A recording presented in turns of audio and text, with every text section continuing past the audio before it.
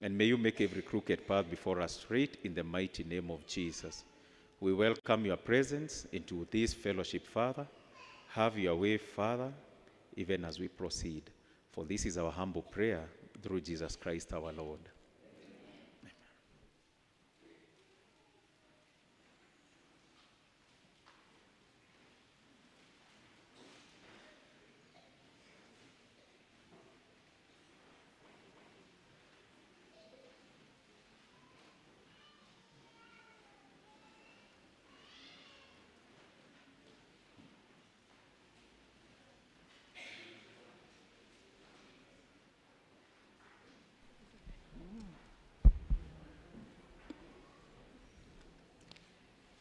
We are at number 3 of our program.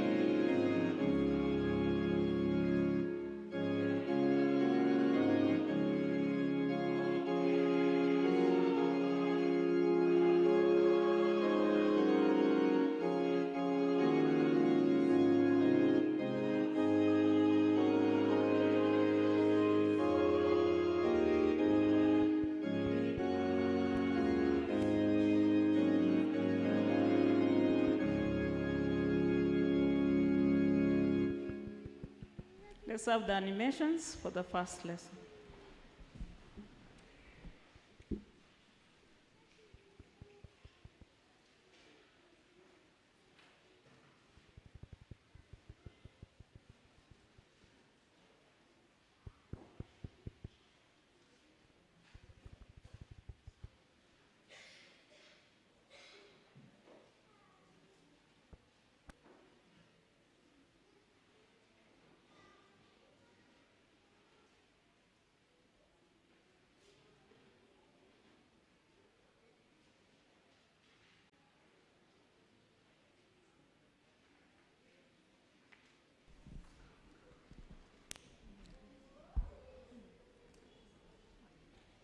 Still waiting for the animations, and as they do that, the IT team, Charity Ombogo, will come forward immediately after the animations so that she can do the first lesson.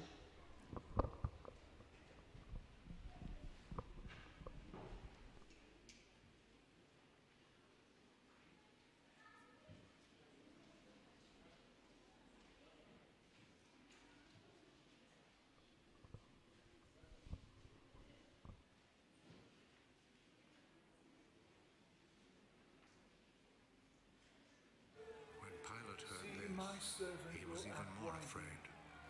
He will be raised and lifted up and highly exalted. Just as there were many who were appalled at him, His appearance was so He went back into the palace beyond that of any and human asked being, Jesus, and "Where his do you come form from?" marred beyond human likeness. So he will sprinkle many nations, and kings will shut their mouths because of him. For what they were not told, they will see, and what they have not heard, they will understand. Who has believed our message, and to whom has the arm of the Lord been revealed? He grew up before him like a tender shoot, and like a root out of dry ground. He had no beauty or majesty to attract us to him, nothing in his appearance that we should desire him. He was despised and rejected by mankind, a man of suffering and familiar with pain. Like one from whom people hide their faces, he was despised, and we held him in low esteem. Surely he took up our pain and bore our suffering, yet we considered him punished by God, stricken by him and afflicted. But he was pierced for our transgressions. He was crushed for our iniquities. The punishment that brought us peace was on him, and by his wounds we are healed. We all, like sheep, have gone astray. Each of us has turned to our own way, and the Lord has laid on him the iniquity of us all. He was oppressed and afflicted, yet he did not open his mouth. He was led like a lamb to the slaughter, and as a sheep before its shearers is silent, so he did not open his mouth. By oppression and judgment he was taken away, yet who of his generation protested? For he was cut off from the land of the living. For the transgression of my people he was punished. He was assigned a grave with the wicked, and with the rich in his death, though he had done no violence, nor was any deceit in his mouth. Yet it was the Lord's will to crush him and cause him to suffer. And though the Lord makes his life an offering for sin,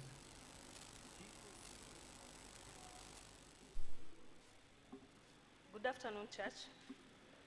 Our first lesson is coming from the book of Isaiah, chapter 53, verse 1 to 12. Isaiah 53, verse 1 to 12. The topic is the suffering servant.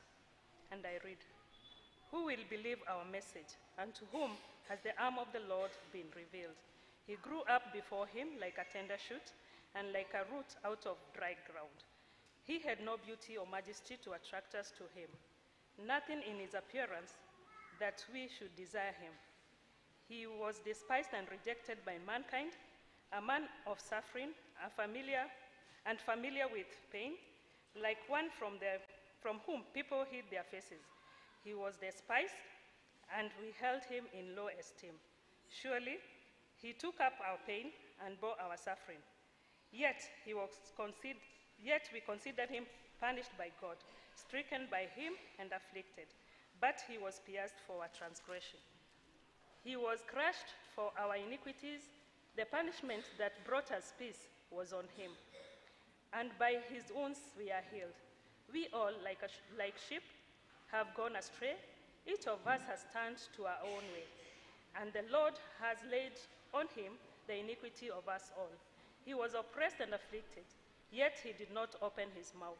He was led like a lamb to the slaughter, and as a sheep before the shearers is silent, so he did not open his mouth. By oppression and judgment he was taken away. Yet who of his generation protested? For he was cut off from the land of the living. For the transgression of my people he was punished. He was assigned a grave with the wicked and with the rich in his death, though he had done no violence, nor was any deceit in his mouth. Yet it was the Lord's will to crush him and cause him to suffer. And though the Lord makes his life an offering for sin, he will see his offspring and prolong his days. And the will of the Lord will will prosper in his hand. After he has suffered, he will see the light of life and be satisfied. By his knowledge, my righteous servant will justify many, and he will bear their iniquities. Therefore, I will give him a portion among the great, and will divide the spoils with the strong, because he poured out his life unto death, and was numbered with the transgressors. For he bore the sin of many, and made intercession for the transgressors. And this is the word of the Lord.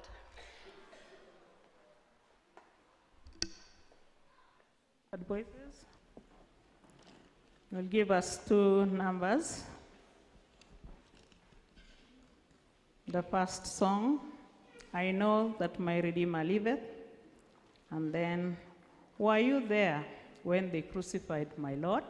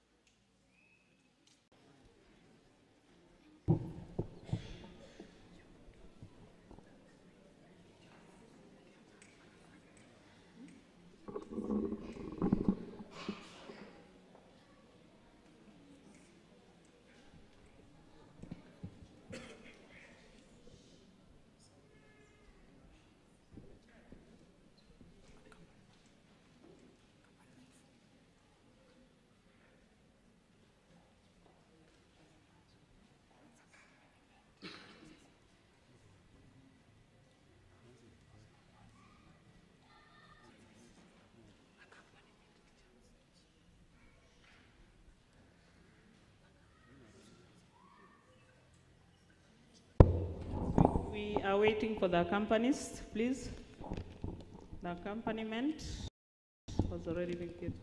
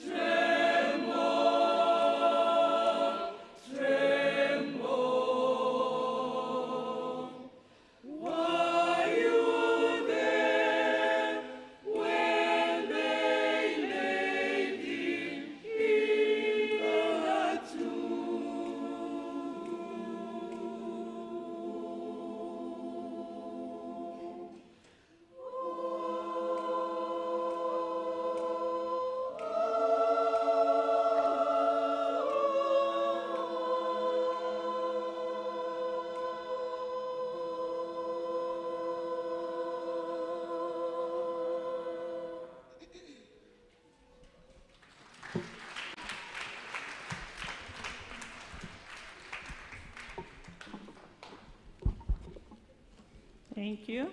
Shepherd voices.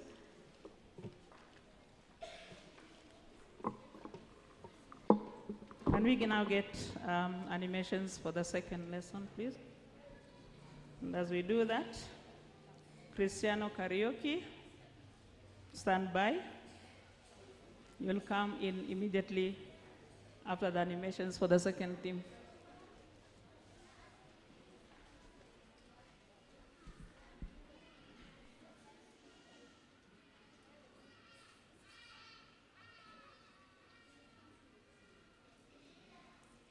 And the teachers of the law.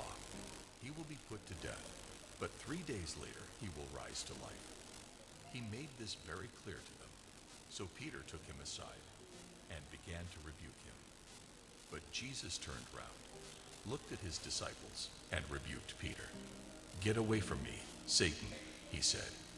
"Your thoughts don't come from God, but from human nature." Then Jesus called the crowd and his disciples to him. "If anyone wants to come with me," he told them, "he must forget self, carry his cross, and follow me. For whoever wants to save his own life will lose it, but whoever loses his life for me and for the gospel will save it. Do people gain anything if they win the whole world, but lose their life? Of course not. There is nothing they can give to regain their life. If a person is ashamed of me and of my teaching in this godless and wicked day, then the Son of Man will be ashamed of him when he comes in the glory of his Father with the holy angels."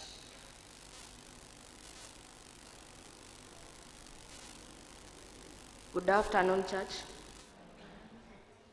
The second lesson comes from the Gospel according to Mark, chapter 8, verse 30 to 33.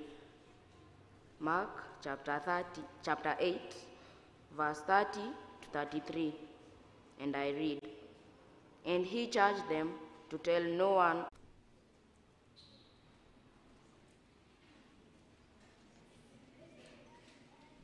Living Spring. Living Spring, please.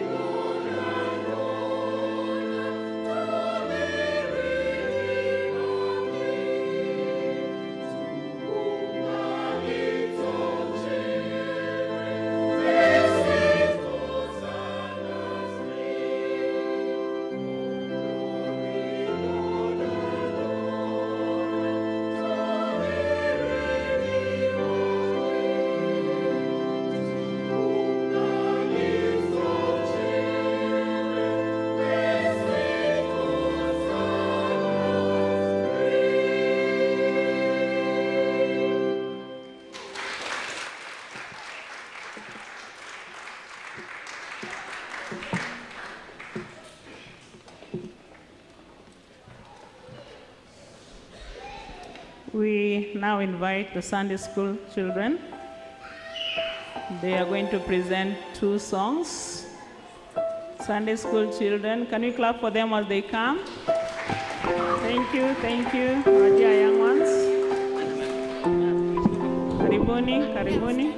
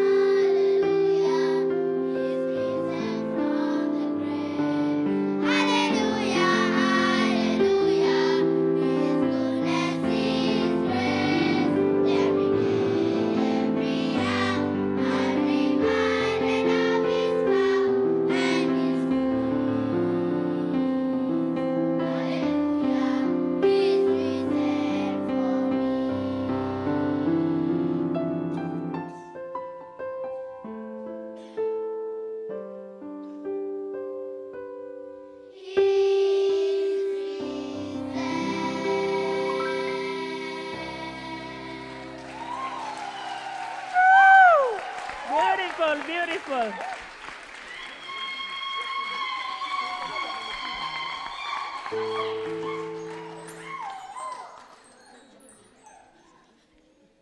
Very nice. Another presentation from the Sunday school.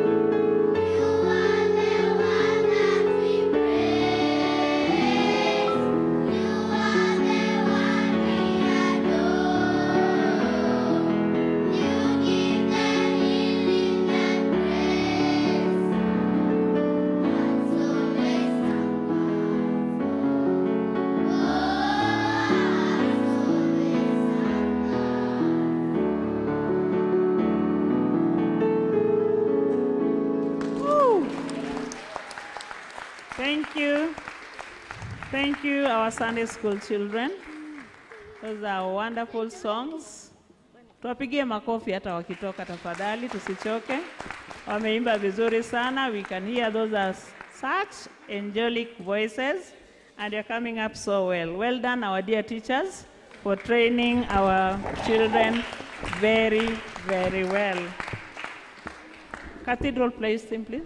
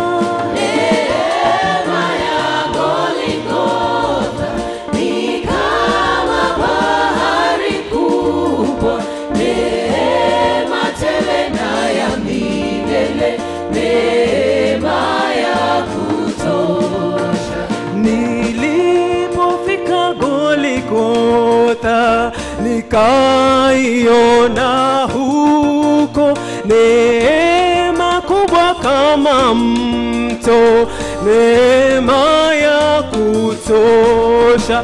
Nilipofika Goligotha nikaiona huko neema kubwa kama mto, neema ya kutosha. Neema ya Goligotha ni kama bahari kubwa, neema tele na ya milele, neema ya kutosha. Neema ya Goligotha ni kama bahari kubwa, neema tele na ya milele, neema ya kutosha. Nilipofika moyo wangu ulilemewa sana, sikufahamu bado vema neema iliyo kubwa. Neema ya Goligotha ni kama bahari kubwa, neema tele na ya milele, neema ya kutosha. Neema ya Goligotha ni kama bahari kubwa, neema tele na ya milele, neema ya kutosha.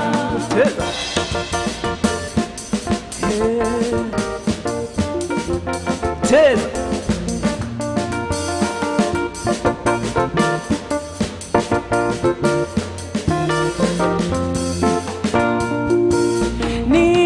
nilipoona kwamba Yesu alichukua dhambi, neema ikadhihirika na moyo ukapona. Neema ya Goligotha kama bahari kubwa, neema tele na ya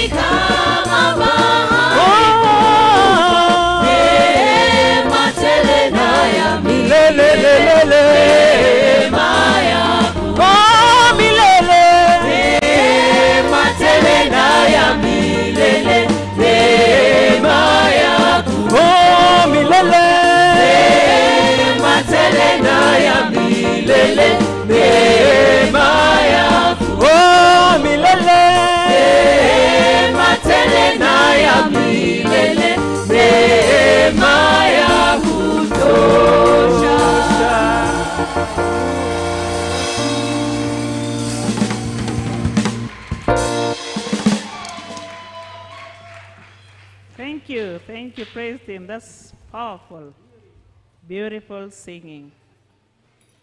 Now we get animations for the third lesson.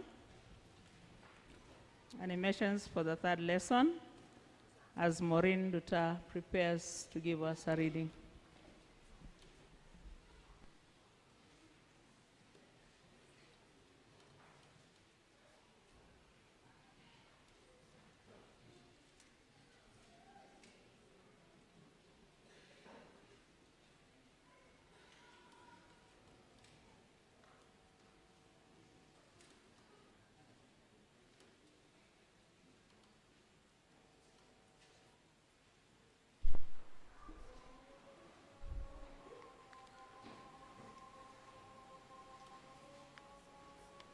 And one after another they said to Jesus, "You surely don't mean me." He answered, "It is one of you 12 men who is eating from this dish with me. The Son of Man will die, just as the Scriptures say, but it is going to be terrible for the one who betrays me. That man would be better off if he had never been born." During the meal, Jesus took some bread in his hands. He blessed the bread and broke it. Then he gave it to his disciples and said, "Take this, it is my body." Jesus picked up a cup of wine and gave thanks to God. He gave it to his disciples, and they all drank some. Then he said, "This is my blood, which is poured out for many people, and with it God makes his agreement. From now on, I will not drink any wine until I drink new wine in God's kingdom." Then they sang a hymn and went out to the Mount of Olives. Jesus said to his disciples, "All of you will reject me, as the Scriptures say. I will strike down the shepherd, and the sheep will be scattered. But after I am raised to life, I will go ahead of you to Galilee." Peter spoke up, "Even if all the others reject you, I never will." Jesus replied, "This very night, before a rooster crows twice, you will say 3 times that you don't know me." But Peter was so sure of himself that he said, "Even if I have to die with you, I will never say that I don't know you." All the others said the same thing. The Lord's Supper, Matthew chapter 26, verse 26 to 30. Now as they were eating, Jesus took bread and blessed and broke it and gave it to the disciples and said, "Take, eat, this is my body." And he took a cup, and when he had given thanks, he gave it to them, saying, Drink of it, all of you, for this is my blood of the covenant, which is poured out for many for the forgiveness of sins. I tell you, I shall not drink again of this fruit of the vine until that day when I drink it new with you in my Father's kingdom." And when they had sung a hymn, they went out to the Mount of Olives. This is the word of the Lord. Thank you. We are now going to get animation for the 4th lesson as Joram Wangai prepares to give us a reading.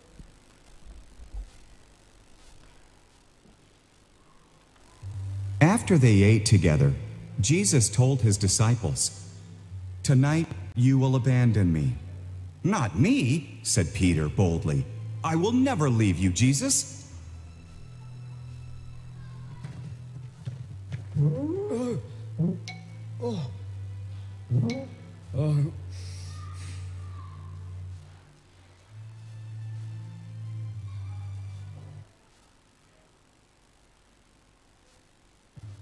Jesus sighed.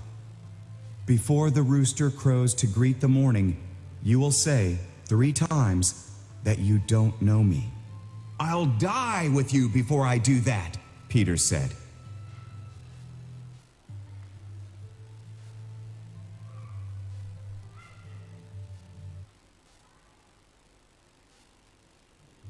When they came to the Garden of Gethsemane, Jesus asked his disciples to pray with him. The disciples were tired. They fell asleep. Jesus prayed alone to the Father.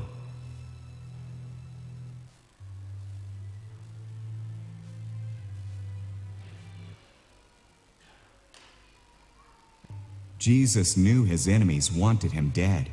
He also knew that dying was God's plan for him. Show me another way, he prayed. Otherwise,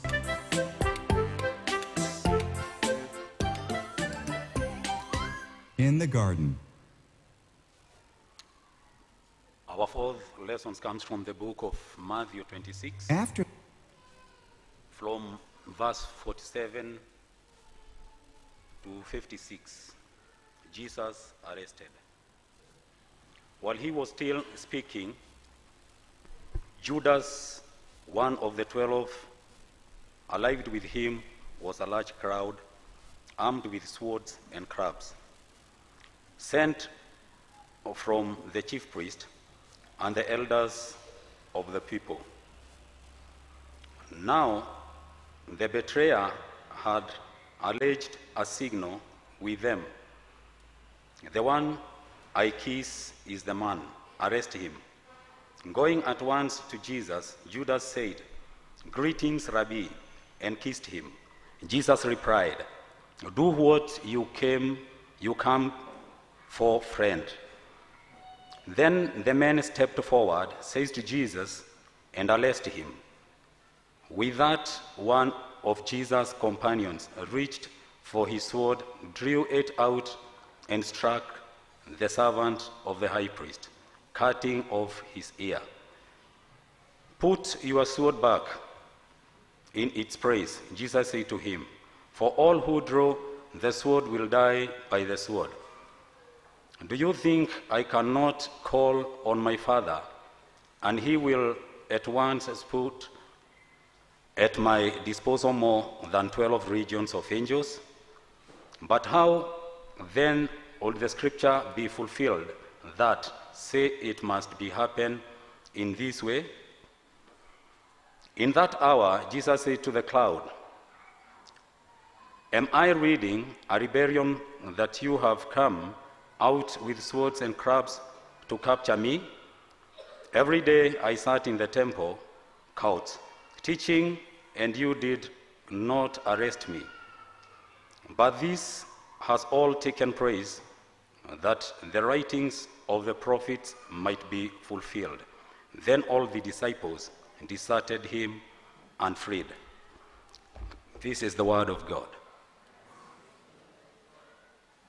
Thank you. We shall all rise and sing the hymn number 189, Man of Sorrows.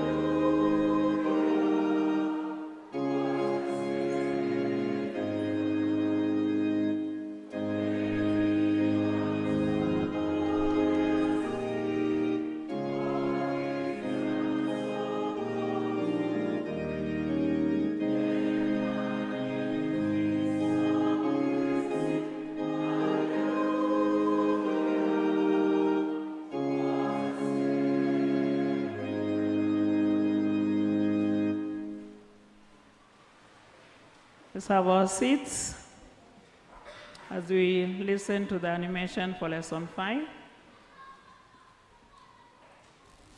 Moses Home, you on standby.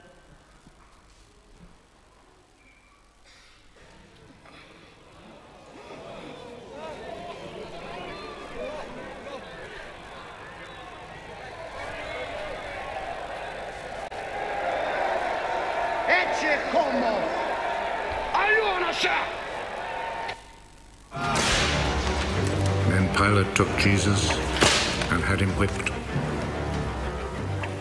The soldiers made a crown out of thorny branches and put it on his head. Then they put a purple robe on him and came to him and said, "Long live the King of the Jews." And they went up and slapped him.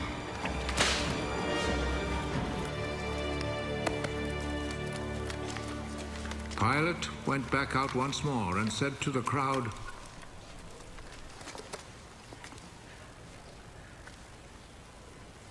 "Look, I will bring him out here to you to let you see that I cannot find any reason to condemn him. Look, here is the man." So Jesus came out, wearing the crown of thorns and the purple robe. Crucify him! Crucify him!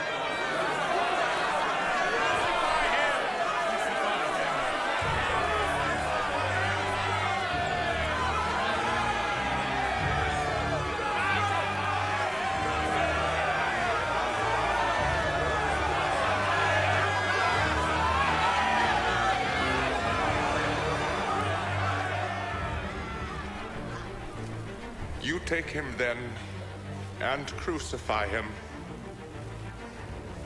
I find no reason to condemn him. We have a law that says he ought to die because he claimed to be the Son of God.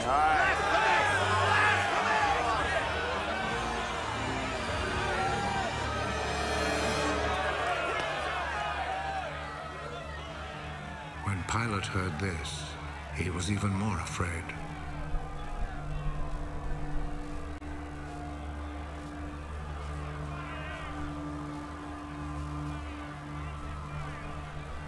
He went back into the palace, then asked Jesus, "Where do you come from?" But Jesus did not answer. "You will not speak to me. Remember, I have the authority to set you free and also to have you crucified." You have authority over me. Only because it was given to you by God. So the man who handed me over to you is guilty of a worse sin. When Pilate heard this, he tried to find a way to set Jesus free. If you set him free, that means you are not the Emperor's friend.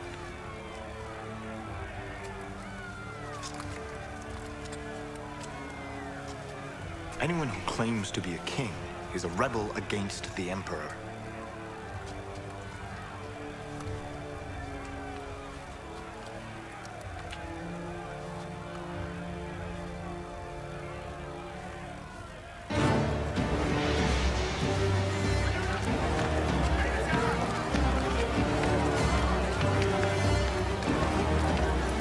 When Pilate heard these words, he took Jesus outside and sat down on the judge's seat in the place called the Stone Pavement. In Hebrew, the name is Gabbatha.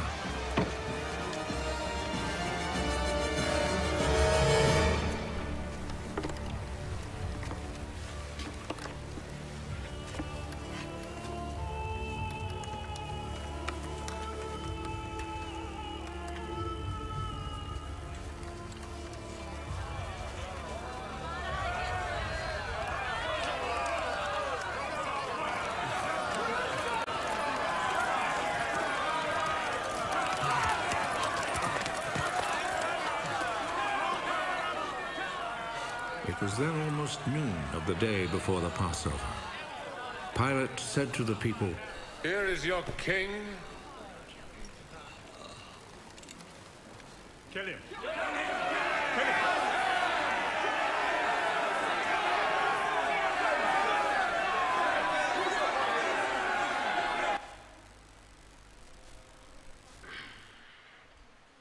Fifth lesson, Jesus is sentenced to death.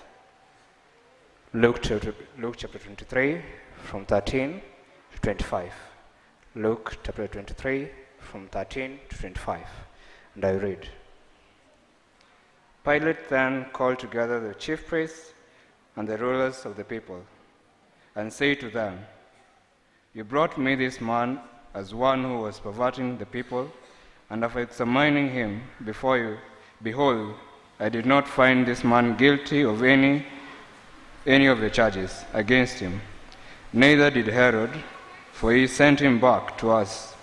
Behold, nothing deserving death has been done by him. I will therefore chastise him and release him. But they all cried out together, Away with this man, and release us Barabbas, a man who had been thrown into prison for an insurrection started in the city and for murder. Pilate addressed them once more, desiring to release Jesus, but they shouted out, Crucify him! Crucify him! A third time he said to them, Why? What evil has he done?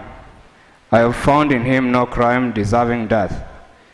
I will therefore chastise him and release him.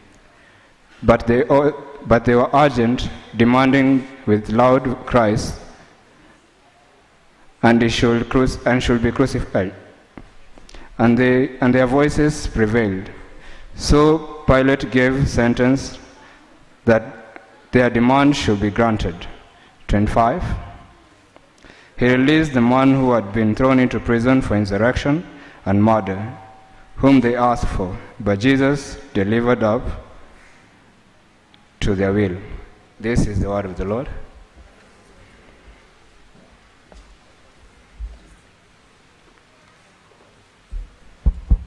We now invite Majestic Tutti for 2 songs.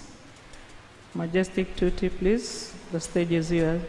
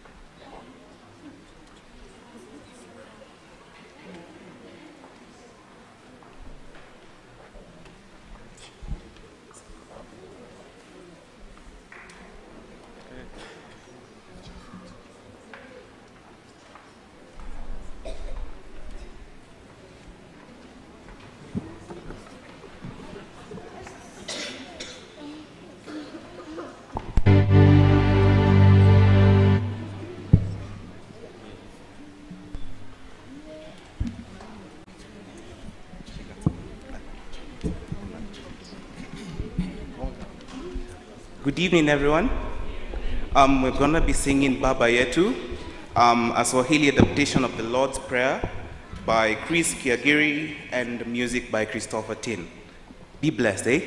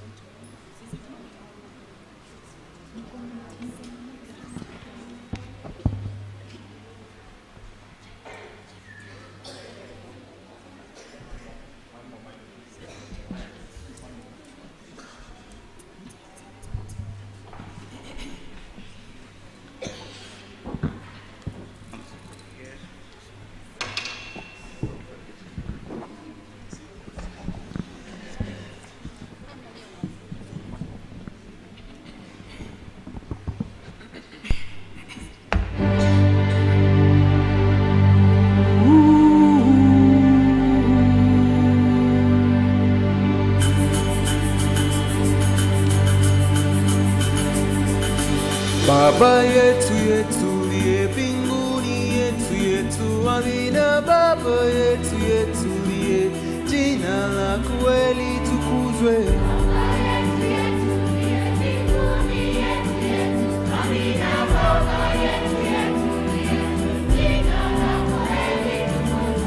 Utupe leo chakula chetu, tunachohitaji utusamehe makosa yetu, kama nasi tunavyowasamehe wanaotukosea, usitutie katika majaribu, lakini utuokoe na yule muovu wa milele.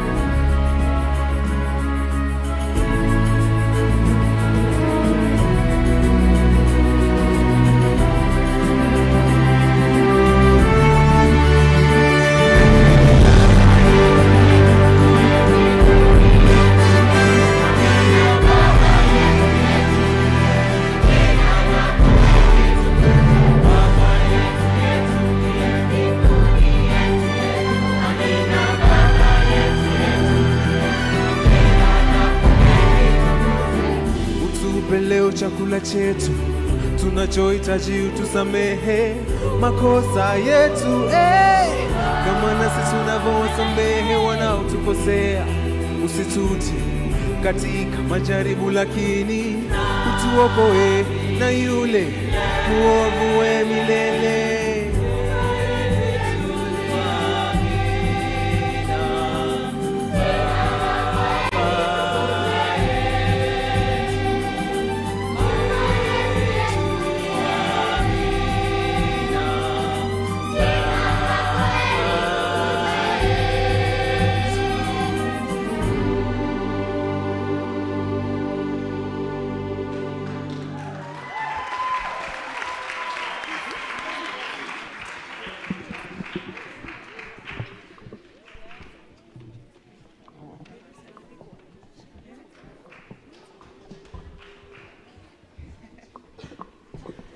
Give them a better clap, please, as the children leave.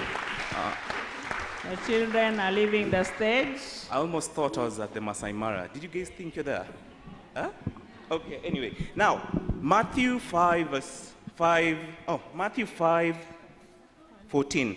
You are the light of the world. A town built on a hill cannot be hidden. Neither do people light a lamp and put it under a bowl. Instead, they put it on its stand, and it gives light to everyone in the house. So I just want to urge you, even this time, this holy time, or rather this Palm Sunday, be a light to everyone, okay? Let's shine it to everyone. Now, the song we're going to sing is Carry the Light by Twyla Paris. Be blessed.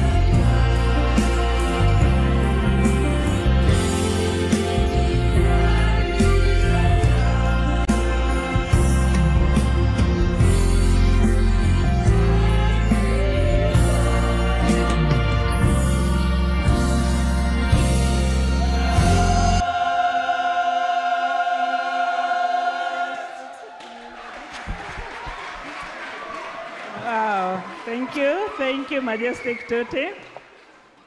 Now we invite Teens Choral. Teens Choral. Our teenagers, this is your chance.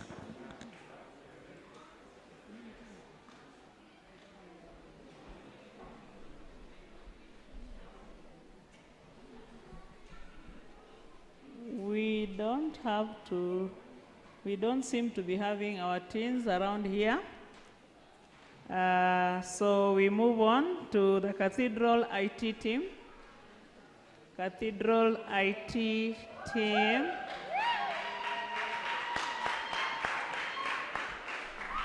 Karibuni, karibuni. They're quite a number. IT team, karibuni.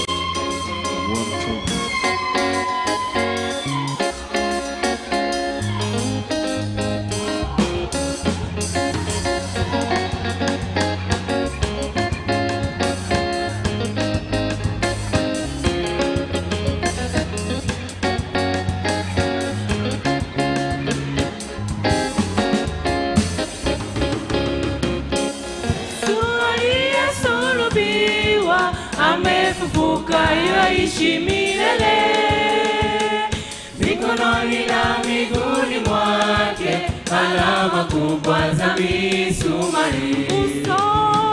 Uso wang'ara kama jua, macho kama miale ya moto. Mavazi yake meupe yangaza, kushinda chote kijulikanacho.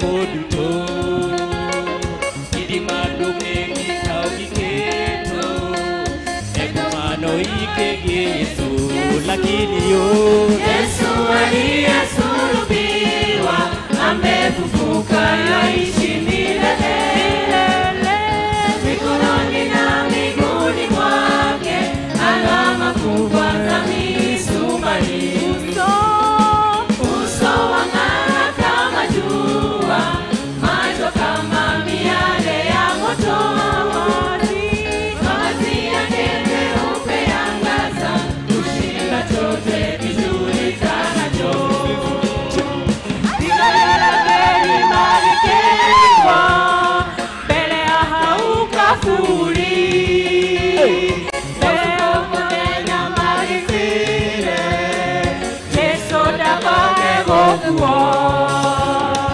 Igalelageli malikewa mbele ya haukafuri Otukomodenya malitele Yesu damoke gokuo Yesu aliyesulubiwa amefufuka yaishi milele mikononi na miguuni mwake alama kubwa za misumari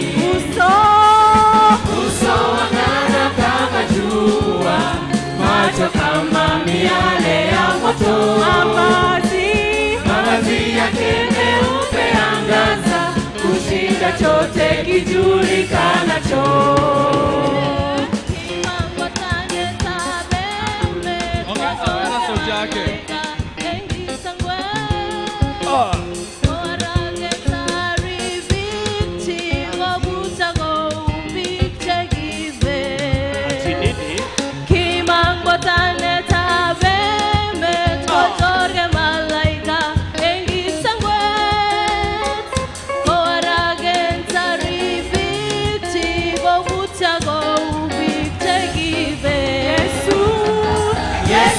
Aliyesulubiwa amefufuka, yaishi milele.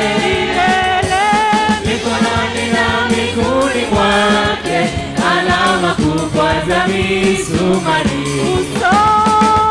Uso wang'ara kama jua, macho kama miale ya moto. Mavazi yake meupe angaza, kushika chote kijulikanacho. Makaburi g'abantu baeli Mangosiyose ya Yesu Bikabonekana abantu bengi Aja musiueli Makaburi g'abantu baeli Osirika nukulwa Bikabonekana abantu bengi Yesu aliyesulubiwa amefufuka, yaishi milele. Mikononi na miguuni mwake alama kubwa za misumari. Uso wang'ara kama jua, macho kama miale ya moto. Mavazi yake meupe angaza, kushinda chote kijulikanacho. Yesu aliyesulubiwa amefufuka, yaishi milele. Mikononi na miguuni mwake alama kubwa za misumari. Uso wang'ara kama jua, macho kama miale ya moto. Mavazi yake meupe angaza, kushinda chote. Haya, sasa tunacheza. Cheza, cheza. Moja.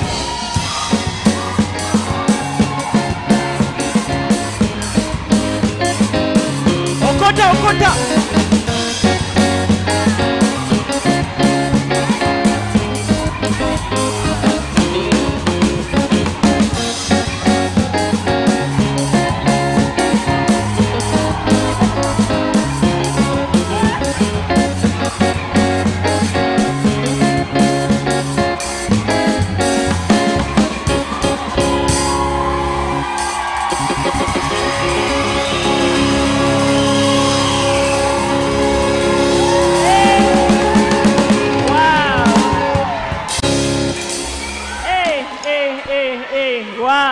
Wow.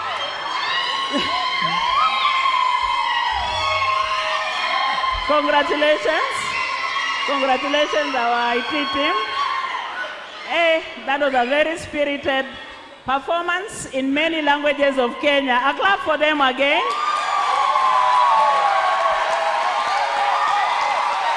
Thank you. Now we get animations for the 6th lesson as Eunice Kamau stands by. Animations for the 6th lesson, please.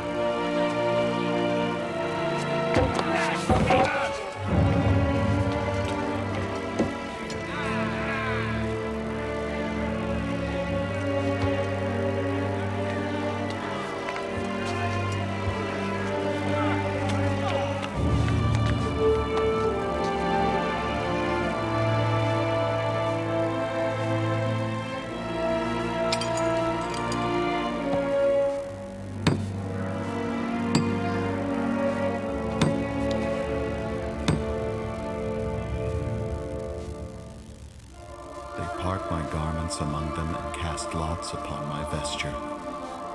All they that see me laugh me to scorn, saying, He trusted on the Lord that he would deliver him. Let him deliver him. In my thirst, they gave me vinegar to drink. My God, why hast thou forsaken me?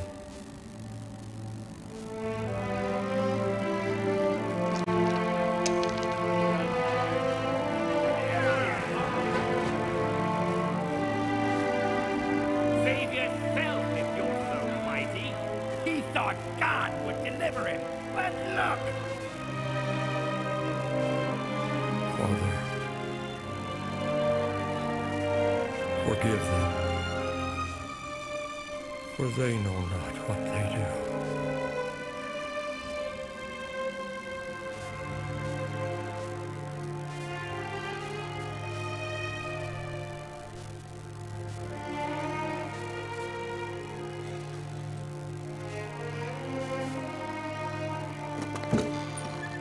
Judas has killed himself.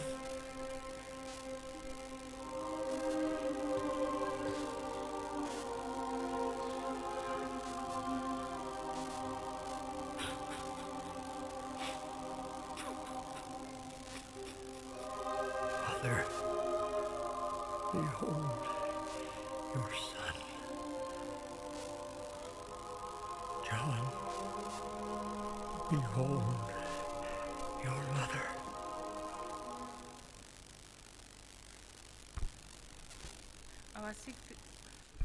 Our sixth lesson is taken from the book of Matthew chapter 27, from verse 32 to 44, and Jesus is crucified.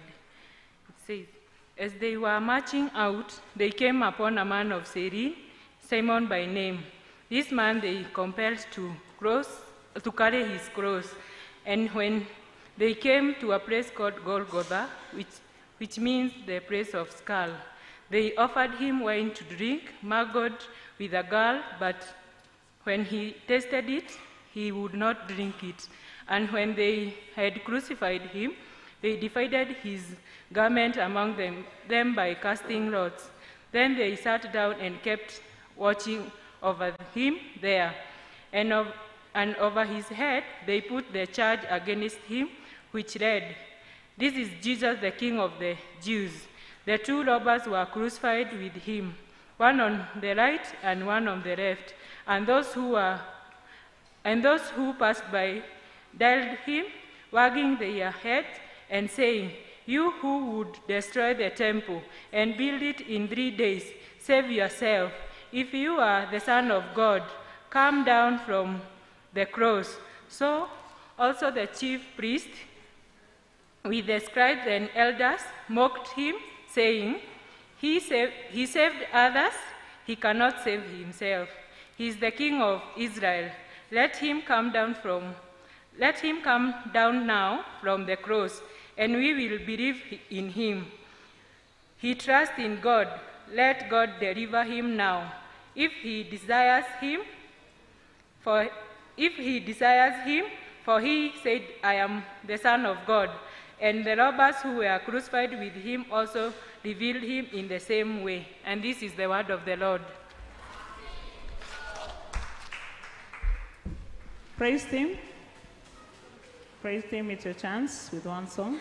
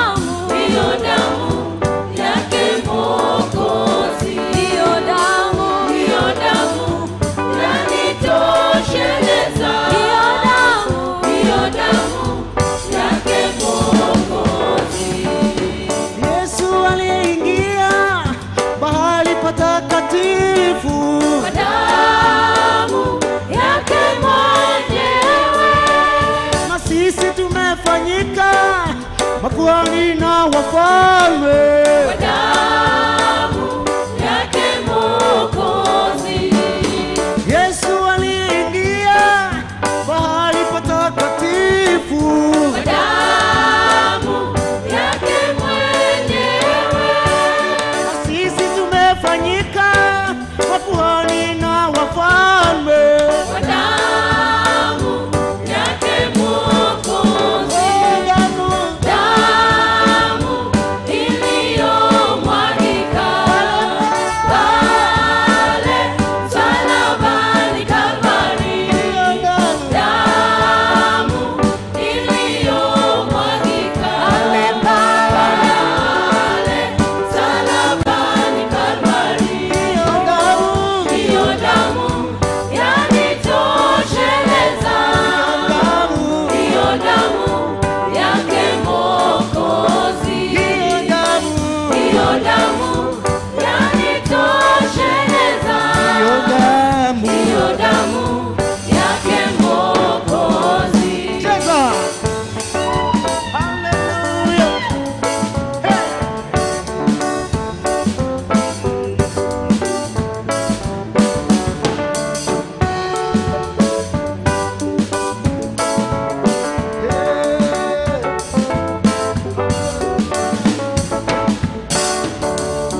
Pale pale, pale pale msalabani, pale pale ndipo nimetulia.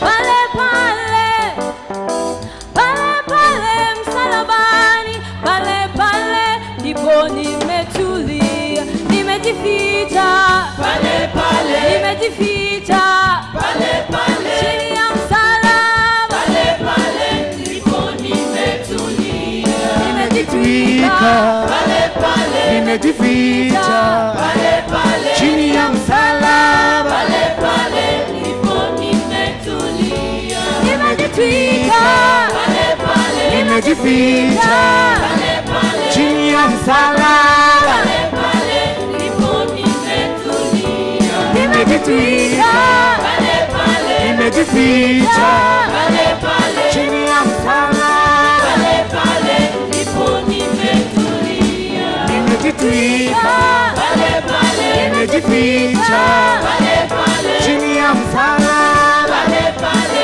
ndipo nimetulia.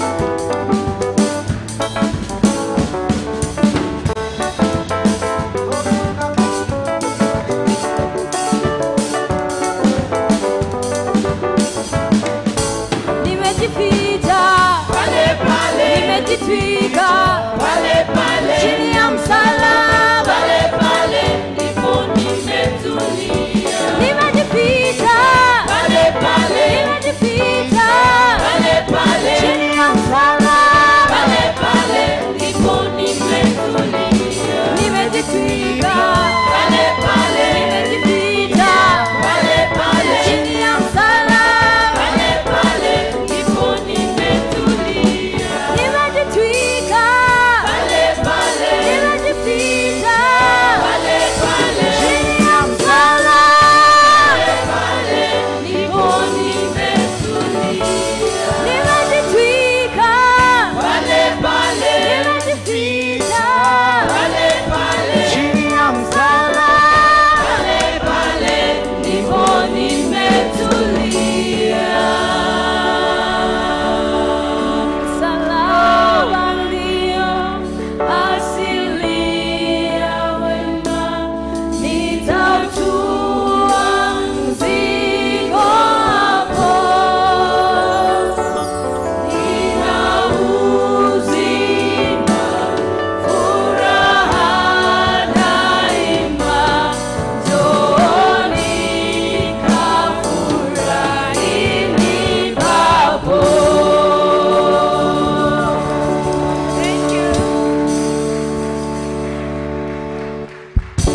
Thank you. Thank you, praise team.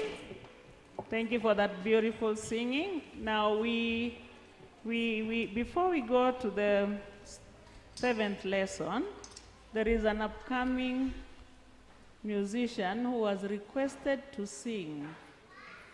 She's a very good upcoming musician. Let her come. Her name is Mumbi. Her name is Mumbi. Mumbi, let's clap for her as she comes.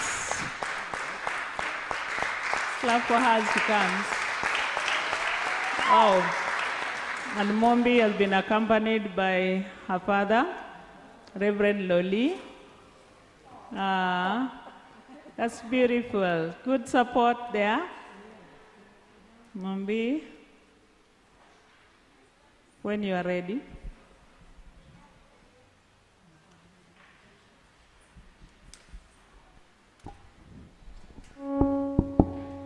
Good afternoon. My name is Atara Mumbi, and I'm going to sing a song called A Child's Prayer.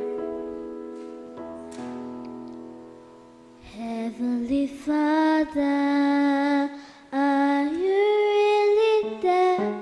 And do you hear and answer every child's prayer? Some say that heaven is far away, but I feel it close around me as I pray. Heavenly Father, I remember now something that Jesus told disciples long ago. Suffer the children to come to me. Father, in prayer I'm coming now to thee. Pray, He is there.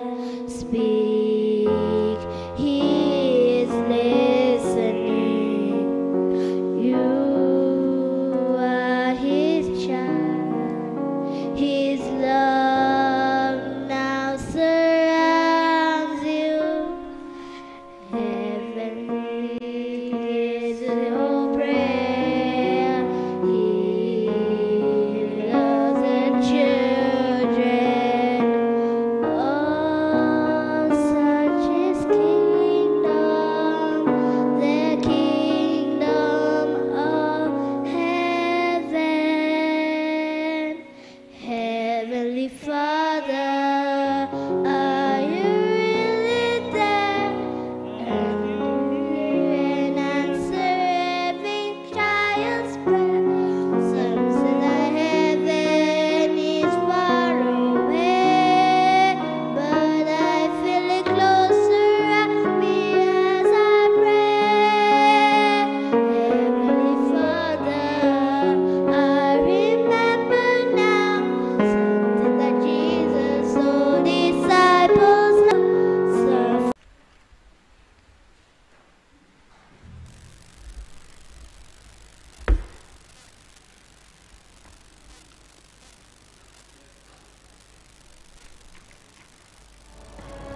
Then, about that time, Jesus shouted, Eloi, Eloi, lema sabachthani, which means, my God, why have you deserted me? Some of the people standing there heard Jesus and said, is he calling for Elijah? One of them ran and grabbed a sponge. After he had soaked it in wine, he put it on a stick and held it up to Jesus. He said, let's wait and see if Elijah will come and take him down. Jesus shouted and then died. At once, the curtain in the temple tore in two from top to bottom. A Roman army officer was standing in front of Jesus. When the officer saw how Jesus died, he said, this man really was the Son of God.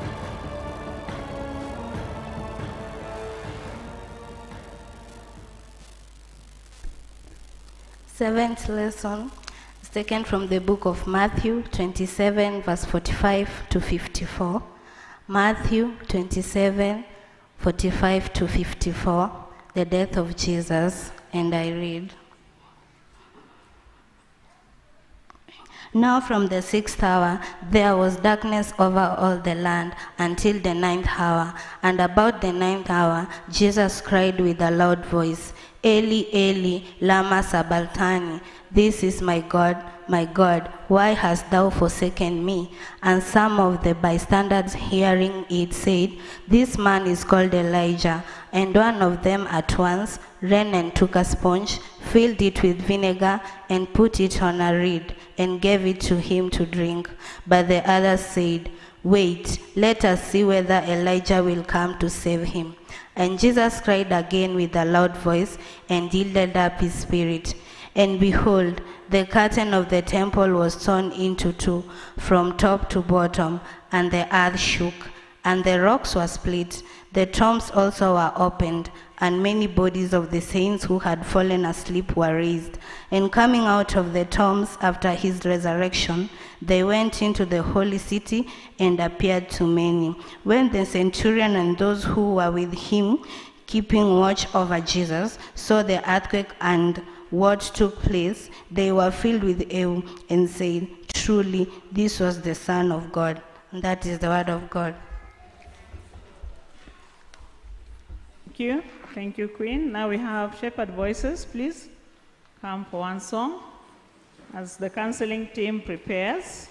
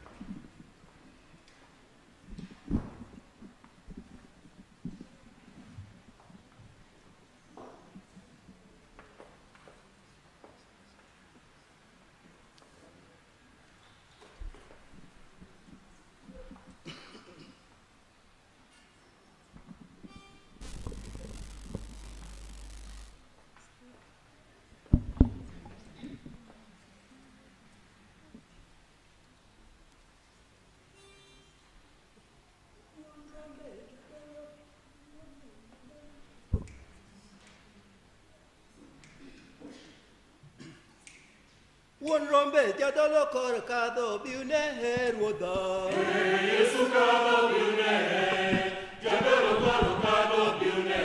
Emma Yesu emma kado biune. One rombe jadolo korkado biune herwoda. Yesu kado biune, jadolo korkado biune. Emma Yesu emma kado biune. Oluongo.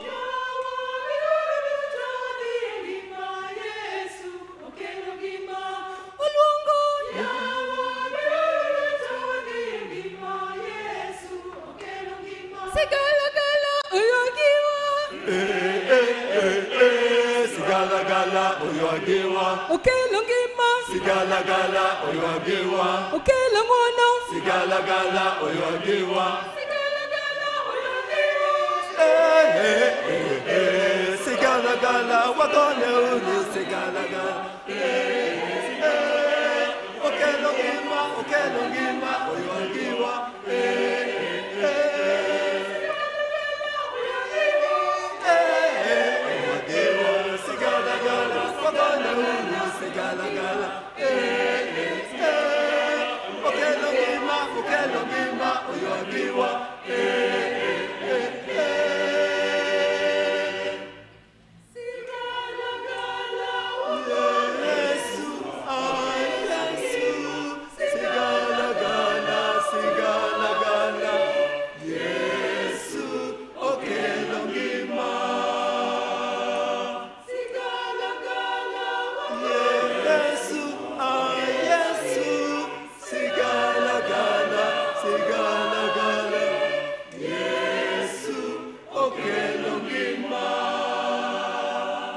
Sigala gala oyoagiwa wakone uru sigala gala oyoagiwa okelo ngima sigala gala oyoagiwa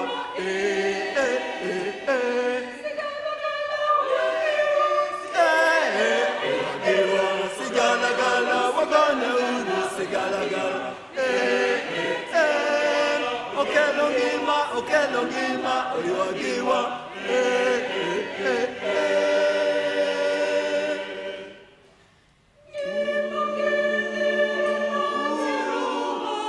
Yesu, Yesu, ungima kende. Yesu, Yesu, Yesu, Yesu, majera.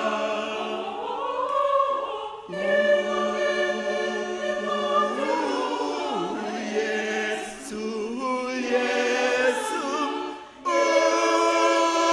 ungima kende. Yesu, Yesu, Yesu, Yesu, majaera. Sigalagala oyogiwa, wagone uru. Sigalagala oyogiwa, okelo ngima. Sigalagala oyogiwa,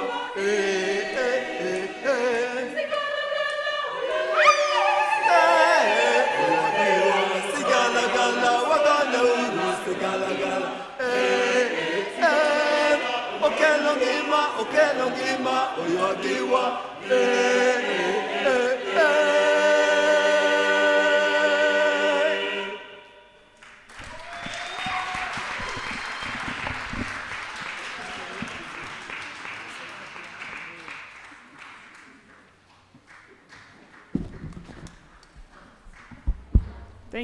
Thank you, Shepherd Voices. Now we are inviting the counseling team. Cathedral counseling team, welcome. Tuwapigie makofi wanapokuja.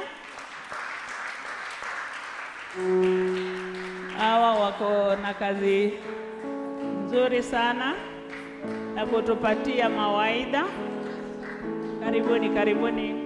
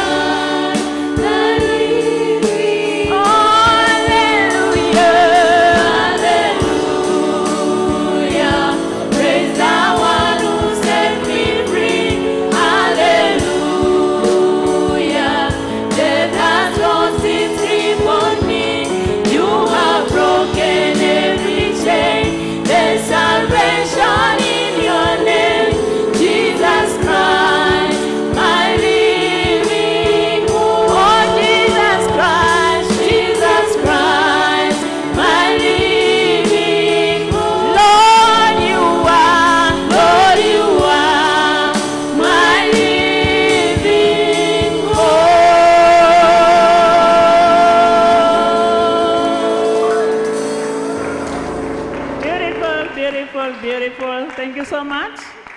Our counseling team from the Cathedral of the Good Shepherd. You only get such at the Cathedral. So we are now moving on to the 8th lesson. The 8th lesson, animation for that. And then Alan Kahungu, please stand by. Stand by in place of Faith Kinyanjui.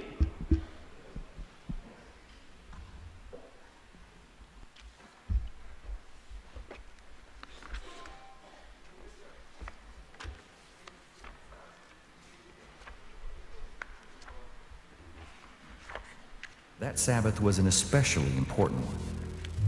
The Jewish leaders asked Pilate to have the victims' legs broken and the bodies taken down. So the soldiers came and broke the legs of the two men who had been crucified with Jesus, first the one and then the other. But when they came to Jesus and saw that he was already dead, they did not break his legs. But one of the soldiers pierced his side with a spear, and blood and water flowed out immediately. For these things happened so that the scripture would be fulfilled. Not a bone of his will be broken. And again, another scripture says, they will look on the one whom they have pierced. Now when evening had already come, since it was the day of preparation, that is the day before the Sabbath, Joseph of Arimathea, a highly regarded member of the council, who was himself looking forward to the kingdom of God, went boldly to Pilate and asked for the body of Jesus. Pilate was surprised that he was already dead. He called the centurion and asked him if he had been dead for some time. When Pilate was informed by the centurion, he gave the body to Joseph. Nicodemus, the man who had previously come to Jesus at night, accompanied Joseph, carrying a mixture of myrrh and aloes, weighing about 75 pounds. And they took Jesus' body and wrapped it with the aromatic spices in strips of linen cloth according to Jewish burial customs. Now at the place where Jesus was crucified, there was a garden, and in the garden was a new tomb where no one had yet been buried. And so, because it was the Jewish day of preparation, and the tomb was nearby, they placed Jesus' body there.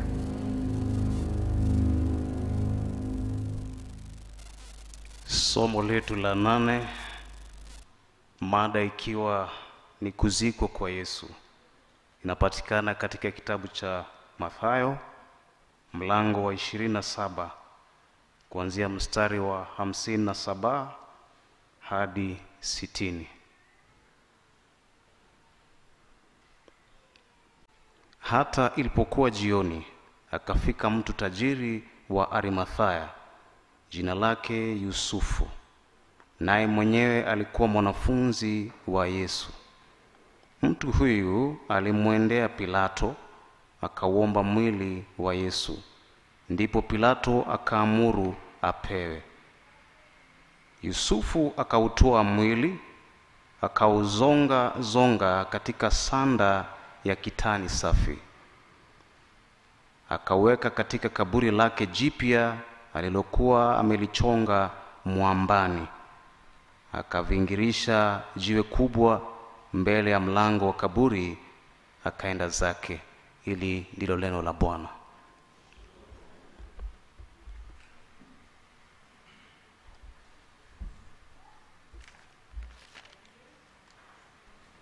We now invite Living Spring, the one song, and then the pastoral team and staff be on standby.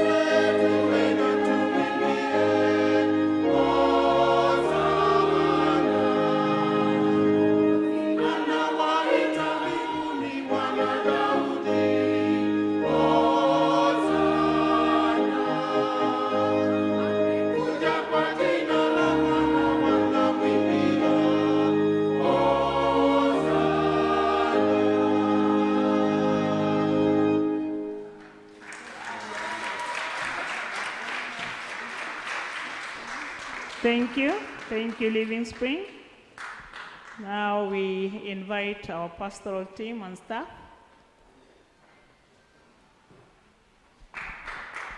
Makofi kwao, makofi kwao.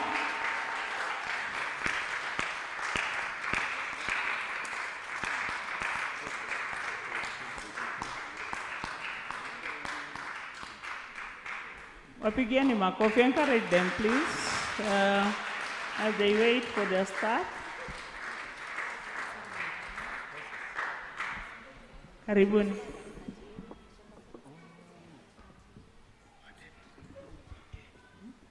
We are also encouraging our spouses to join us.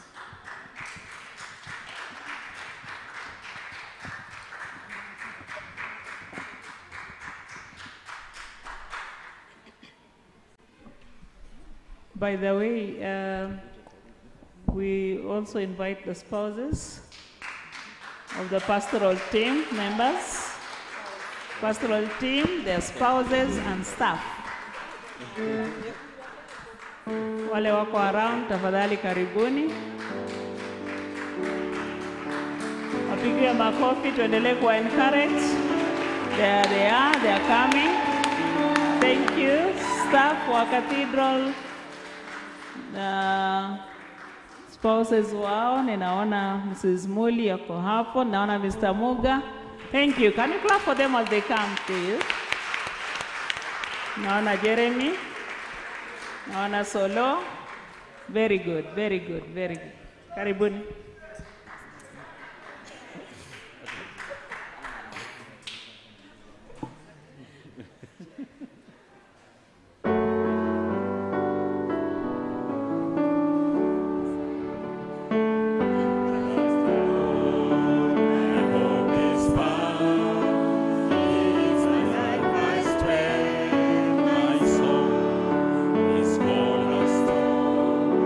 His holy throne.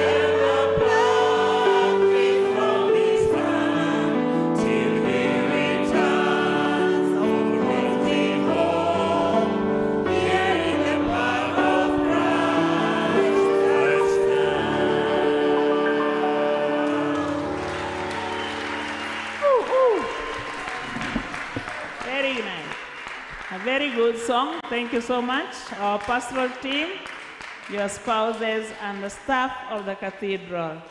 Now we are coming to almost the end. We have the Cathedral IHF choir. Please come forward and sing one song. Cathedral IHF choir.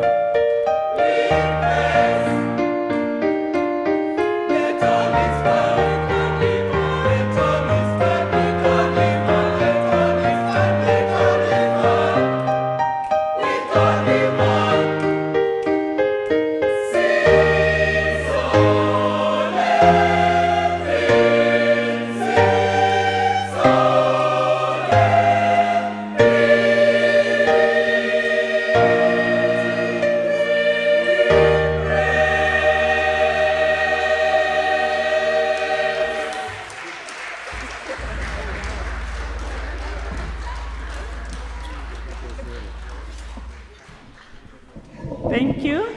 Thank you very much. That is the Cathedral IHF choir. You remember last year we were in Dodoma, and this was one of the pieces. We can only find it at the Cathedral. Praise God. Amen. So we are now going to the lesson, the 9th lesson, the last lesson. Animation for the 9th lesson, please. And then Henry Odhiambo, please stand by. And he was hung between two thieves. The skies turned black, and Jesus died. Later that night, he was buried in a tomb. It had been 3 days since Jesus died. When the women got there, they couldn't believe their eyes. The stone had been rolled away. The soldiers were so frightened, they were like dead men. An angel of God was sitting on the stone. Don't be afraid. Jesus is alive. The women were as happy as they could be. They ran to tell the good news. Some of Jesus' friends didn't believe what the women said. But everything the women said was true. Jesus really was alive. He had risen from death. A little later, 2 of Jesus' friends were walking along a road when Jesus joined them. At first, they didn't know who it was, but they liked talking with this man. They invited him to have dinner at their house. So Jesus came in, and while he was thanking God for the food, they realized who he was. And then Jesus disappeared. Another night, Jesus appeared in a room where many of his friends were gathered. He told them to tell their family, friends, neighbors and strangers that he was alive. Share everything I've taught you. First with the people in Jerusalem, then to people everywhere. But wait in Jerusalem until God sends you a special gift of power from heaven. Jesus led his followers a little way out of town and prayed for them. While he was praying, he started to rise up into heaven. Then a cloud hid him from his followers. As everyone was standing there, staring up into heaven, 2 angels appeared beside them and said, Jesus has been taken away from you and into heaven. One day he will come back in the clouds, just like he went away.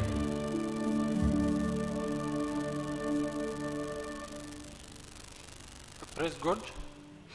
Our 9th lesson is coming from the book of Matthew, chapter 28, verse 1 to 10. And I read, Now after the Sabbath, toward the dawn of the first day of the week, Mary Magdalene and the other Mary went to see the sepulchre, and behold, there was a great earthquake, for an angel of the Lord descended from heaven and came and rolled back the stone, and sat up on it. His appearance was like lightning, and his raiment white as snow. And for fear of him, the guards trembled and became like dead men. But the angel said to the women, Do not be afraid, for I know that you seek Jesus Christ, Jesus who was crucified. He is not here, for he has risen as he said. Come see the place where he lay. Then go quickly and tell his disciples that he is risen from the dead. And behold, he is going before you to Galilee. There you will see him. Lo, I have told you. So they departed quickly from the tomb with fear and great joy, and ran to tell his disciples. And behold, Jesus met them and said, Hail! And they came up and took hold of his feet and worshipped him. Then Jesus said to them, "Do not be afraid. Go and tell my brethren to go to Galilee, and there they will see me." This is the word of the Lord.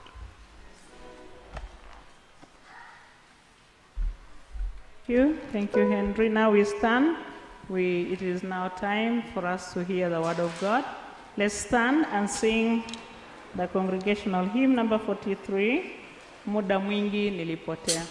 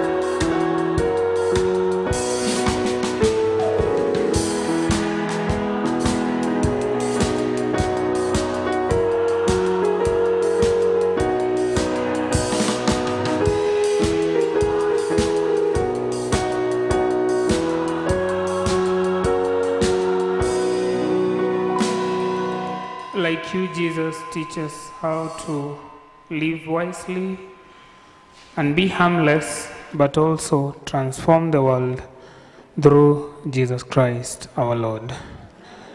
We can sit. Bwana Yesu asifiwe. Thank you for creating time to come back and to just enjoy the songs that we have listened to, the readings that we have heard, all this in preparation for Easter. And thank you for all those thank you to all those who have been involved in one way or another to organize this special service. I ask the IT to give us Matthew chapter 10, verse 16 to 20. We will read together, say 1 or 2, 3 themes, and then the Lord will have spoken to all of us. We read together. Behold, I send you out as sheep in the midst of wolves. So be wise as serpents and innocent as doves. Be aware of men, for they will deliver you up to councils and flog you in their synagogues. And you will be dragged before governors and kings for my sake, to bear testimony before them and the Gentiles. When they deliver you up, do not be anxious how you are to speak or what you are to say. For what you are to say will be given to you in that hour. For it is not you who speak, but the Spirit of your Father speaking through you. That is the word of the Lord. So, the life of Jesus, as we have seen, we have gone through it, through all the readings that we read. I find him a very interesting man, in my carnal thought, kwa mawazo yangu ya kibinadamu, pale ambapo nina expect Yesu kutoa ukali wake wote na kudeal na watu vizuri, ananyamaza. Alafu pale penye ninaona ni kama hapa angenyamaza tu na story ishe, anakuwa mkali sana. He's a man who was very unpredictable. He was very wise. If you are going through the readings, you realize that sometimes he was challenged to answer some questions and to say things. And when he speaks, you cannot ask him another question. Yani anakujibu style ingine hata uwezi kuwa na follow-up question. Because he was very wise, he knew what to say when, how, and indeed, like he has assured us and is assuring us in the last verses that we have read, God, his Father, and the Spirit that make the Trinity were with him, and they always gave him what to say, when, how to say it, and what to do in every situation. Do we desire such a life? Reading this text, I find it quite interesting that God is sending us out. Anatutuma, na kule ambapo anatutuma in a place that is not safe. That first verse, I send you out as sheep in the midst of wolves. And you know, when he's sending us out there, he knows that there is danger. And in the morning, I was talking about expectations. Sometimes what we expect from God is not what he needs us to do. So maybe we always expect that God is going to send us out where he has already ameondoa milima, ameondoa miba, ameondoa mitaro, ameondoa mawe. Sasa tunatakanga atutume mahali ambapo tunaenda pole pole, tumelindwa na Yesu, ameweka wingu juu yetu na akaweka chini yetu, akaenda mbele na akaenda nyuma yetu, like we pray. We think that we are not going to go through hardships, or we expect that for him to make sense as God, we don't have to do the hard work. But I want to tell your neighbor, kazi ya kuruka mitaro ni yako. Kazi ya kuondoa mawe ni yako. Yeah, that hard work, that is where we are being sent. To fight with these wolves. He's saying he's sending us as sheep in the midst of wolves. It is the opposite. We expect that wolves come to attack the sheep. But now Christ is sending us in our weak, the way we are weak, the way we are not worthy, the way we don't know what to do, the way we depend on him entirely. He's sending us to attack. He's sending us in the battlefield to go and do the hard work and to represent him just like he represented his Father when he was here on earth. Kwa hivyo, we are not in the wrong place.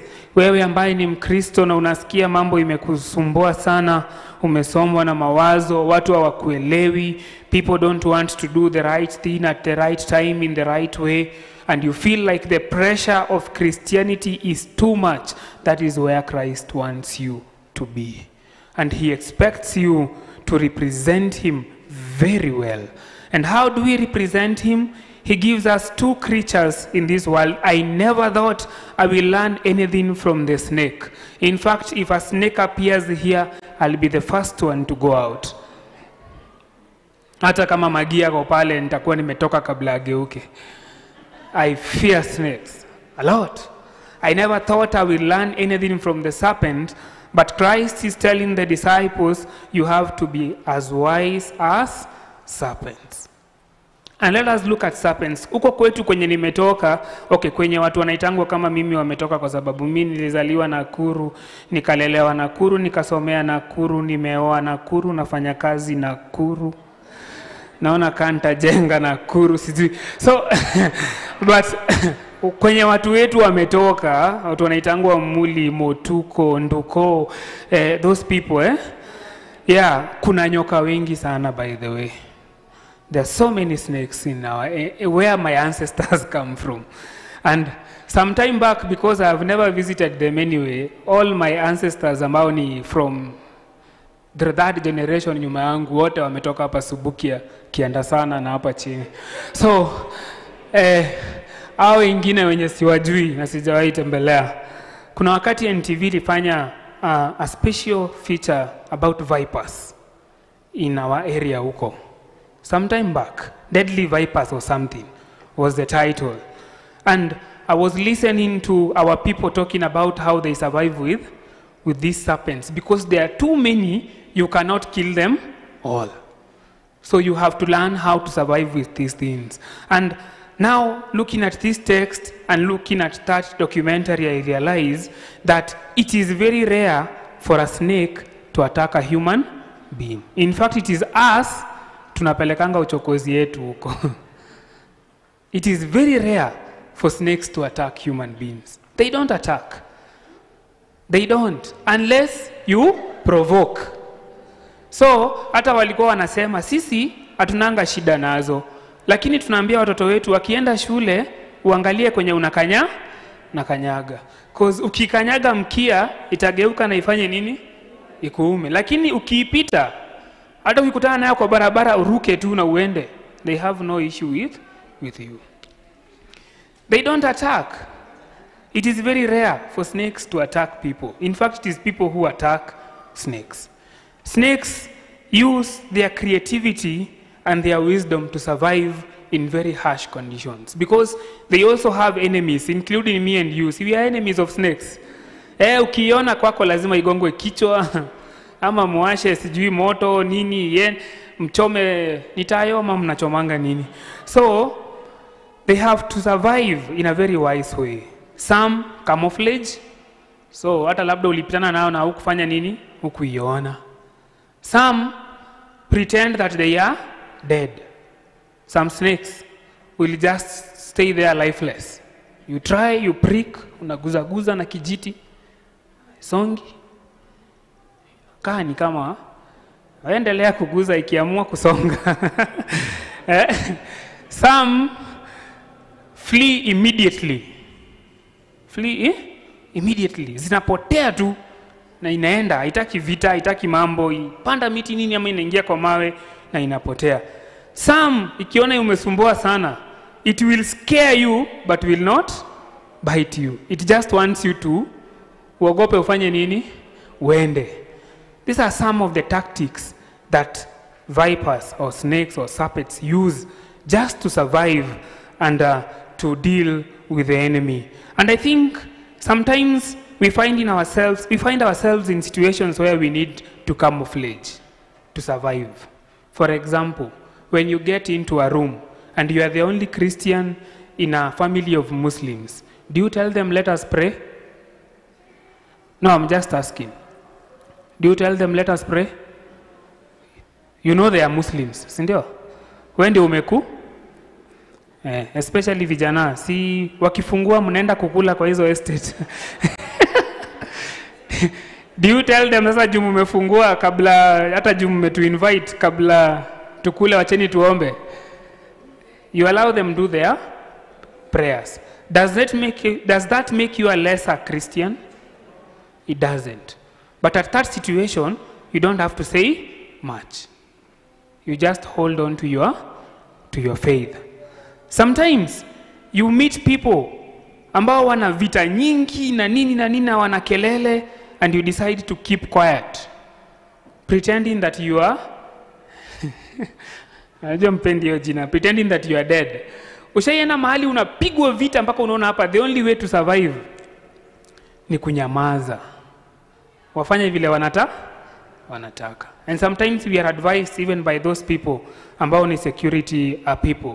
Ukikutwa na watu nyumbani na wako na bunduki na wako na visu, wapee kenye wachukue tu waende. Vitu tutafuta tena. You pretend there is nothing you can do. Okay, we ni mbaya, unaweza wapiga. Ni vile wako na gun na huna. But you pretend that there is nothing you can do. Some situations will force us to flee. Flee from the devil and he will. Some situations si za kungoja, ni kuona danger na unajua hapa mimi siko. Especially, and my friends know, watu wakianza kuongea kuhusu watu wengine, hata hamtajua nikienda. Najikutanga nimesimama tu, ni kama nachukua simu, piu, and I'm gone. Hizo ni situations za kuhepa. Nawapea 2 tips. We are learning from the snake. Kuna situations zingine you just run. Wacha niwapee stories. Siku moja tulienda Longonot. Na tukaenda Longonot na tukazunguka hiyo mlima vizuri sana. But when we were coming to the end, kabla tuanze kuteremka tena, and you know ni mbali kidogo wenye wameenda, kukataka kunyesha. So one of our friends, na bibi nishaiwapea hiyo story, akaamua kudea Mungu.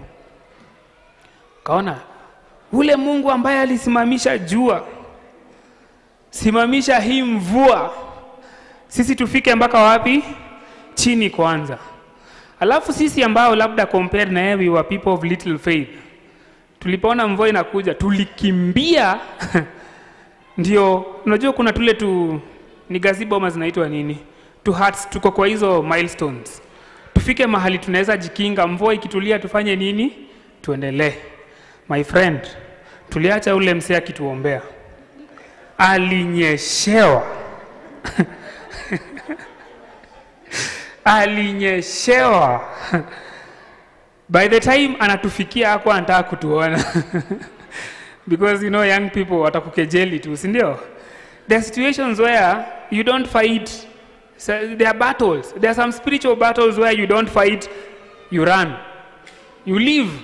You live by praying. Unakimbia ukiombanga. Yani to safety. There are places where itabidi tutoe makucha lakini tusigwarane. Si ndio? Si kuna mtu anaweza sema kitu kuhusu imani yako, ibidi you defend, but not with a sword, Don't be like the disciple ambaye alikata mwingine masikio na Yesu akachukua akafanya nini? Akairudisha. But you can tell somebody, I don't agree with that. Sina vita, hatupigani mangumi, but don't say that about my God anymore. Or don't say that about my family. Or don't say that about my character. There are times we have to show that we know what we are doing, but not to the extremes, not to bite, not to harm anyone.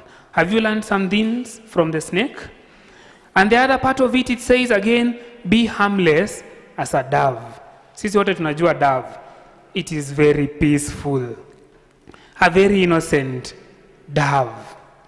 It is very predictable. And you know there are situations where you should be predictable. Kuna situations where you should be predictable. Kuna mahali mimi naingianga, ninajua tu kila mtu anangoja Rev aombe. Very predictable. Hiyo ni kazi yangu, si ndio? Kuna places naendanga, kila mtu anangoja ni mimi nitafanya nini, nitahubiri ama ni mimi nitasema.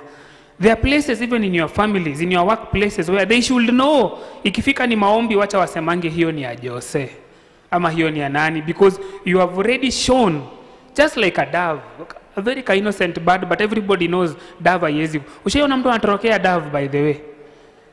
Have you ever seen anybody run from a dove? You know it's harmless. It can do you nothing.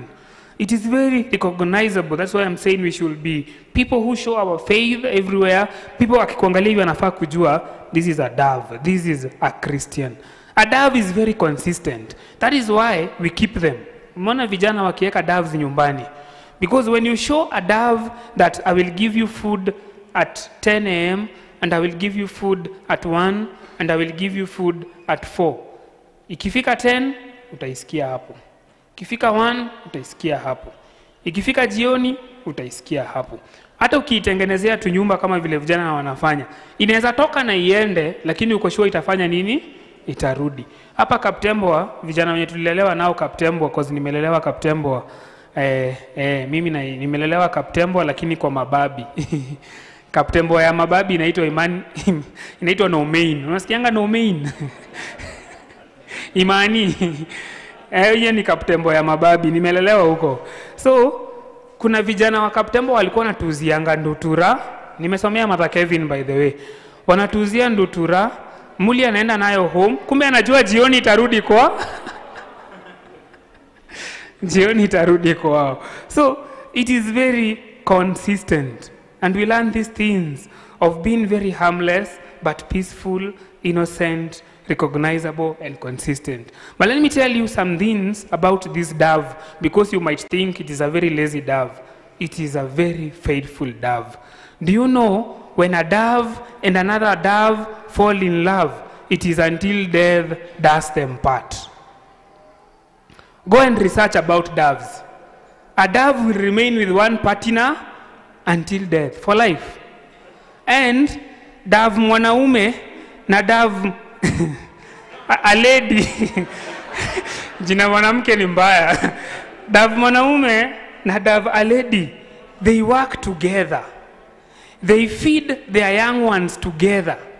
In fact, there is a certain milk, kuna kajina inaitwa scientifically, where they produce together and they give to their young ones until they become adults. Doves, go and research about doves. And doves are very fast. When it flies, it can hit 60 miles per hour. A very fast bird, which tells us that even if we are harmless and look innocent and look peaceful, we have work to be faithful to God.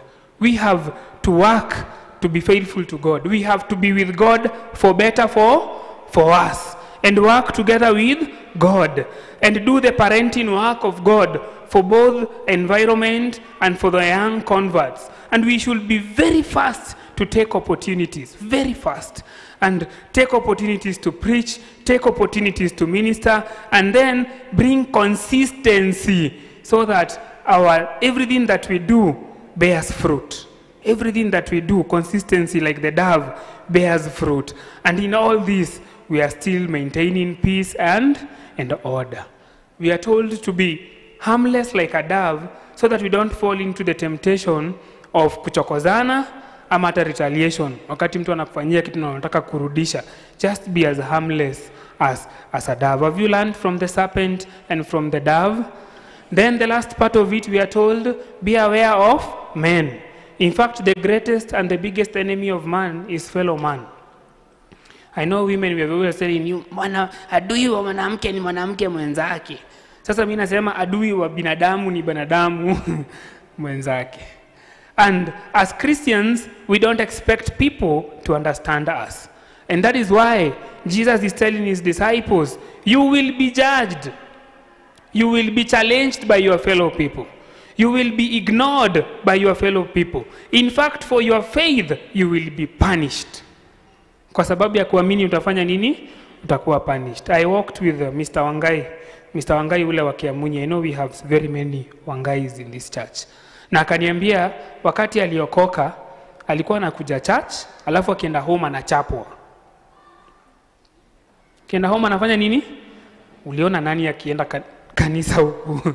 Uliachia nani sijui nini? Ulifanya nini? Some people were punished because of believing in God. And these punishments go on in various ways. Kuna mtu anakutukana tu anajua uwezi mtukana. Juu umeokoka.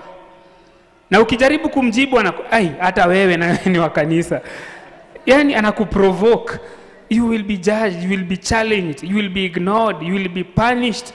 All these trials are avenues for testimony. And you see, most of the people who were the first to give their lives to Christ in their families, later, after kutoeleweka, after kuwa punished, after kuwa nini, there are those people who brought salvation in their very, very homes.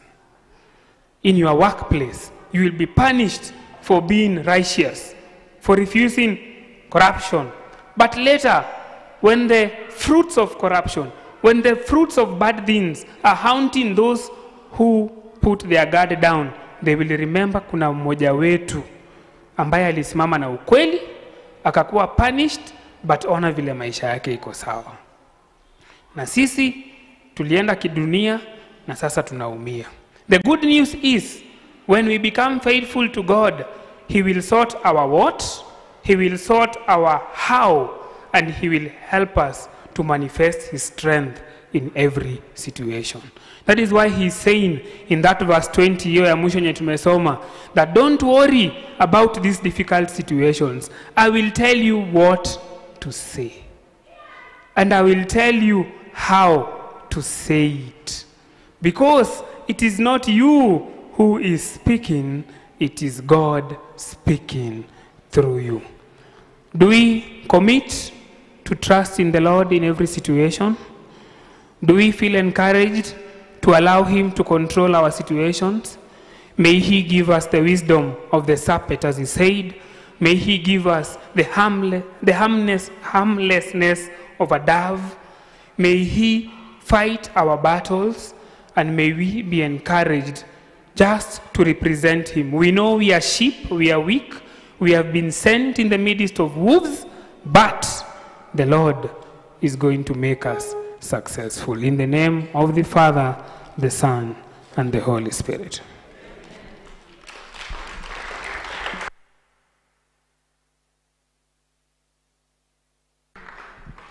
Thank you. That was an awesome time. We all stand to give our offertories. Wimbo ni Msalabani pa Mwokozi. Tutolee Mungu sadaka zetu ili kazi yake iendelee.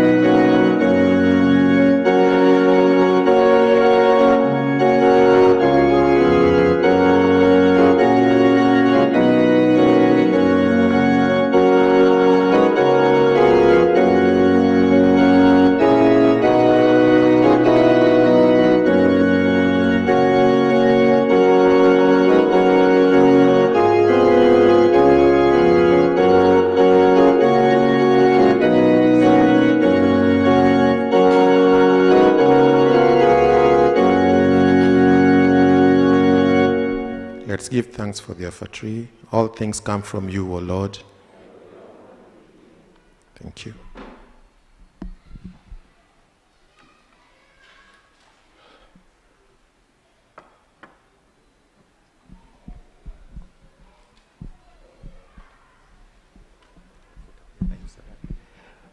We invite our warden, Grace.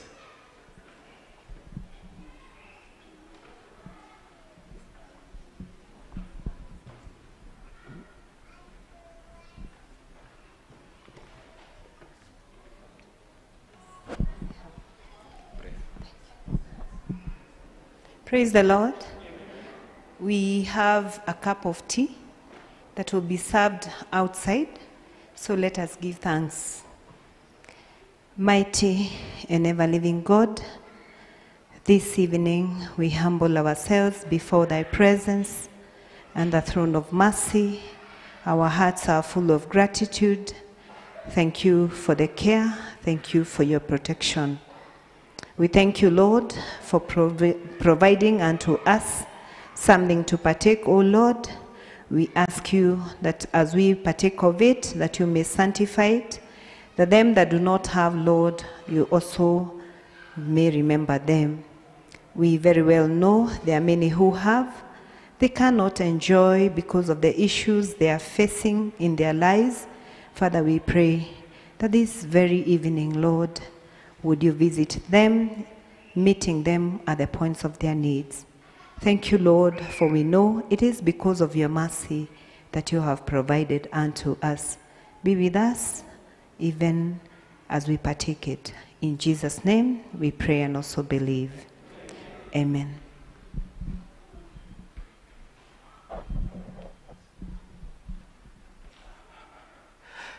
Let us now have the final benediction as we depart from the house of the Lord. Father, in the name of Jesus, we thank you for this year's Easter Cantata. We have seen your hand, O God, working behind the scenes together with the organizers of this worship. We came here, O Lord, to be blessed by you. Our spirits have been lifted. Our souls have been elevated, O Lord.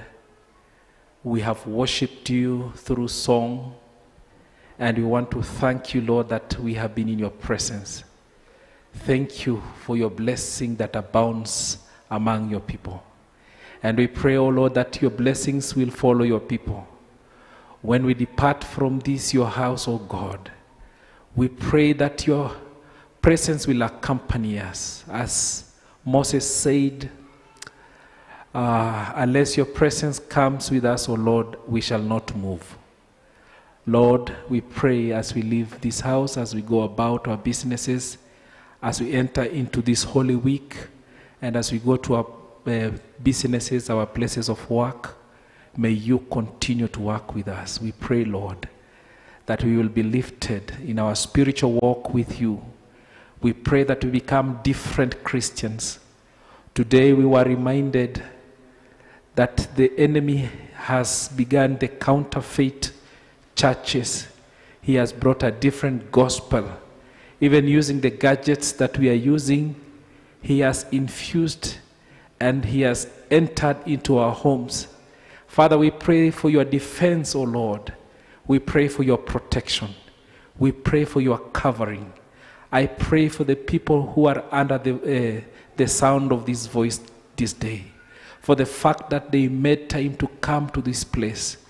We pray for them, O Lord, together with their loved ones. May your love surround them, O Lord. May your protection be with them. May you be their fortress. May you be their hope. May you strengthen them, O Lord. There are those who will be traveling during the week. There are those who will be going up and down. There are those who will be going for interviews, for job opportunities, and other opportunities, oh Lord. We pray that you open their doors. May they have a reason to smile. May they have a reason to worship you. And we thank you for your word that came to us powerfully this evening. Lord, we have learned from the snake. We have learned from the dove. And you have also taught us to learn from man. Father, we pray that we will live circumspectively, O Lord, that we shall be wise because these are evil days. We pray that you help us to become serious Christians who are always seeking for you because you are a wonderful God. And now, may the God and Father of our Lord Jesus Christ fill you with all joy and peace in believing that by the power of the Holy Spirit you may abound in hope, and the blessing of God Almighty, the Father, the Son, and the Holy Spirit be among you and remain with you always. Amen. God bless you so much. The Lord be with you. We shall receive the recessional hymn.